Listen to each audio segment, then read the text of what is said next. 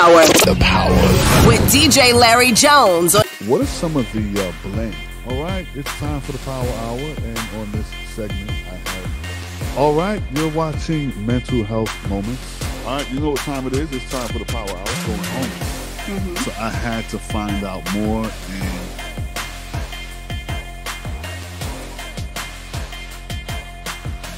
and my name is Shauna, and I'm one of the volunteers here at Shine a Light. I actually am a scholarship receiver for Shine a Light, so it's super important for me to give back. We go into the tunnels to pass out care packages. We go to the homeless camps on the railroads and around town. A lot of people look forward to seeing us on Saturday mornings. They know they're going to get a little care package, a sandwich, something like that. What we do is we provide a way out if people want to get off the streets. If they are using, then we take them to detox, and we provide them with a 30-day treatment from detox, 90 days of housing, sober housing, and then up to 2 years of case management. We help them get resources to get their vital documents back. They have court cases. We have someone who works with the courts, try to help them out. So it's a really awesome program if they're willing to come with us. If not, you know, at least we're doing good.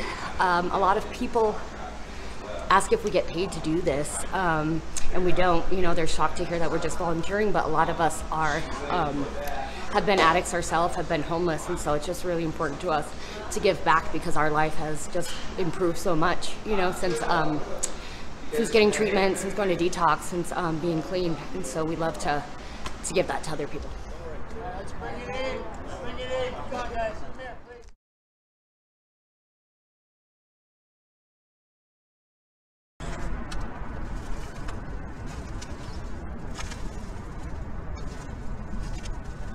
Good stuff, Christian. Good stuff. This is questions and Q&A. I like that. All right, please.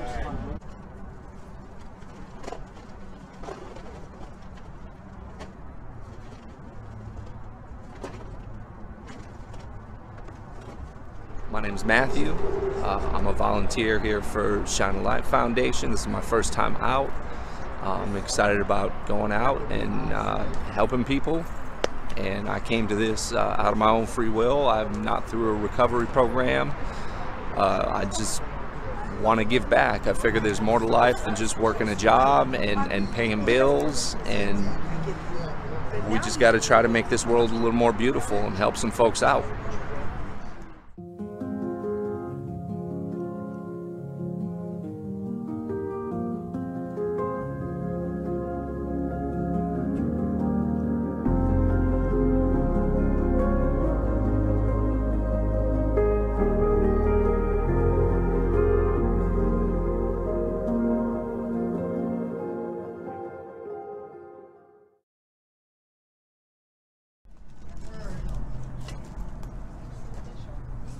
Officer!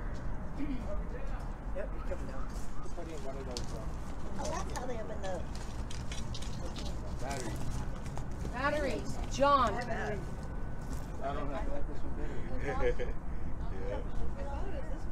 Huh? I had 2 cigarettes up there. Now I only got 1.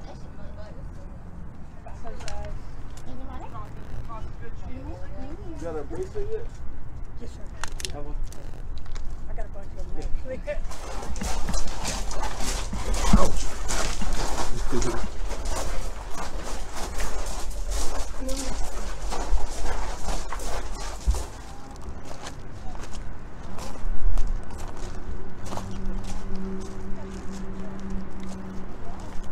is where we enter the tunnels.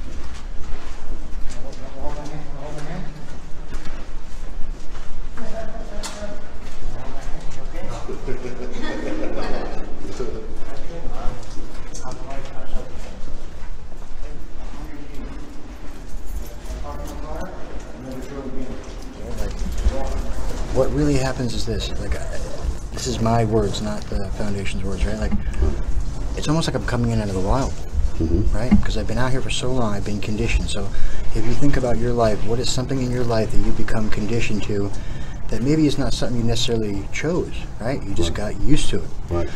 It's the same thing, right? Like, a lot of people don't choose to be homeless, right? They become homeless and they become used to it, and then it progresses, right? Like, just like our addictions, just like mental health, it progresses over time. It's the same thing out here. Like, I lived out here, and what I can tell you is my world became very small. And our director, Paul, he says it the best I've ever heard. He says that you would think, right, for us looking at Jay right now, we're like, why doesn't he take the help? Right. This is crazy. Like, we've got this amazing life for him, right?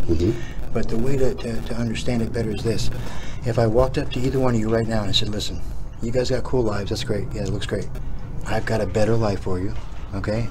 All you gotta do is leave everything you know, come with me, I got you. Even if I'm wearing all the jewelry, the car, all the things, right? There's fear, there's doubt, there's insecurity, right? You don't want to give up what you know. It's exactly the same thing out here.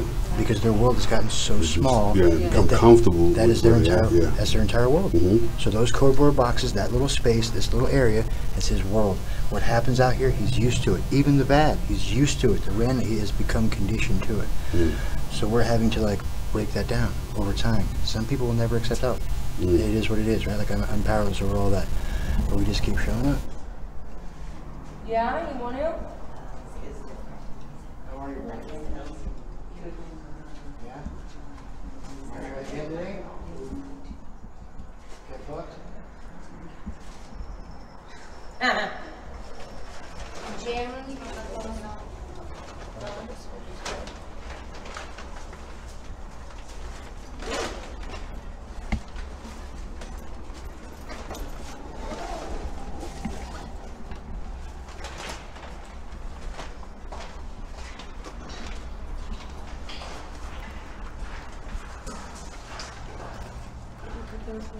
Yep. Jay, I'm gonna put these cigarettes right here on the top of this cooler. It's dry, safe space, okay, bud? Really, we're just we're throwing a net, right? We're just throwing a net every weekend, hoping that that's the day we catch them. That's the day, because we have no control over them coming in or out. You know, Jay's come out with us before. Jay's come out with us one time. Went through impact. That's why she was talking to him, because she's seen him. She works at Crossroads. He came to Crossroads, was there with us for a little while, and he left, which is okay, right? He got a taste of it.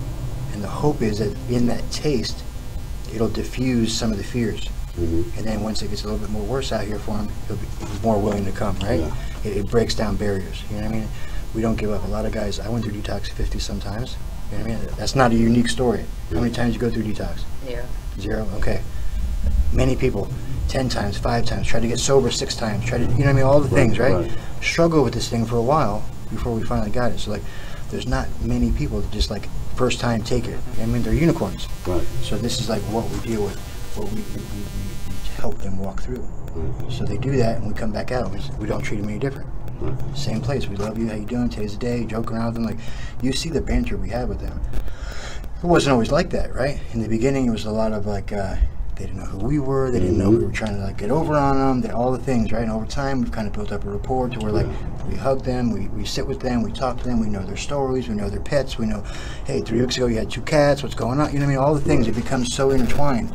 And there's a girl that I see randomly sometimes. Every time she sees me, she comes out with her fists up. She's like, come on, today's the day, Rob, I'm gonna beat you up. That's our banter, right? Because I'm from New Jersey, I got a little bit of sarcasm still left in me, you know what I mean? I like to talk a little shit and joke around. And she bought into it, you know what I mean? So that's our rapport over time. She's never accepted help. Never even given me the inkling she ever will.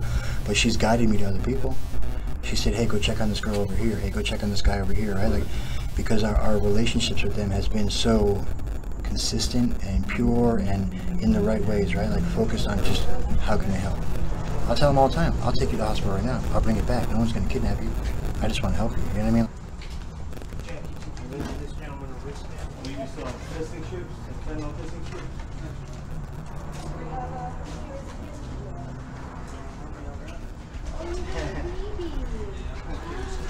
How many babies do you have?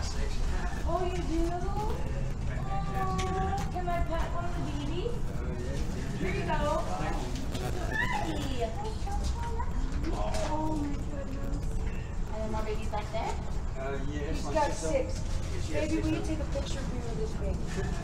Your mom's tripping. Yeah, mom's freaking out. Where is she? Yeah, she's over here. She is upset. Oh, Kitty? Yeah, she's probably here. How old are That's you? the thing, young man. They really? Is there a lady with you? Yeah, we want to show home. She got right now.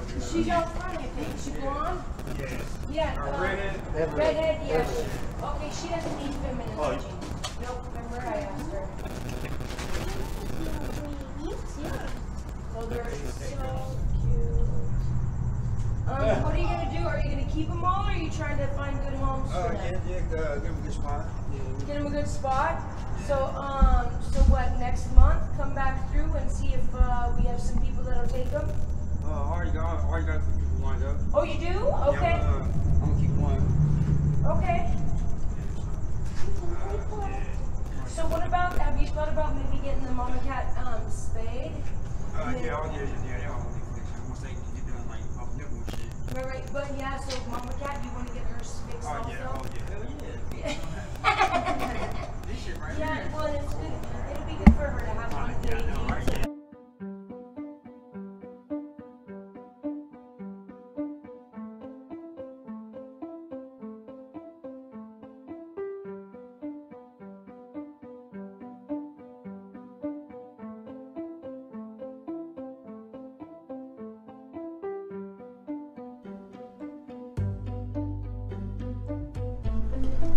You know, we come out here every week and we hand out supplies, cigarettes, water, food, batteries, Narcan, whatever they may need. And, you know, we're just here to build connections. We're not here to force anyone to do anything, but just to offer the help whenever they're ready and let them know that we're here for them.